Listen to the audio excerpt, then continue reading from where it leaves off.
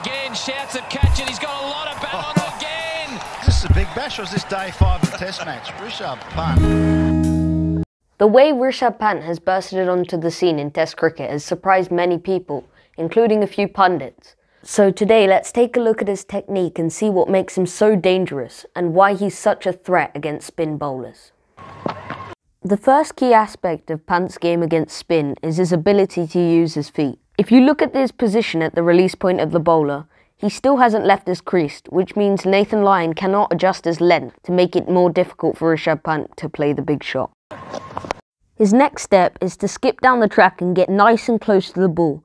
As you can see, his head is over the ball, and his high backlift means that he's got good power and energy going into the ball, which can send it over the rope. He goes again, shouts of catch it. He's got a lot of bat on it again.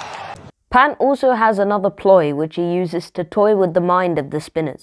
Often before or after coming down the pitch, Pant rocks on the back foot and uses his cut and pull shots to good effect. This is a great strategy because when a spinner is hit for 6 back over his head, he often shortens his length, which means there's an opportunity to play off the back foot. And when this cut or pull shot comes before a big shot down the ground, Pant knows that bowlers often overcompensate on the full side, so he takes full advantage and thwacks them down the ground.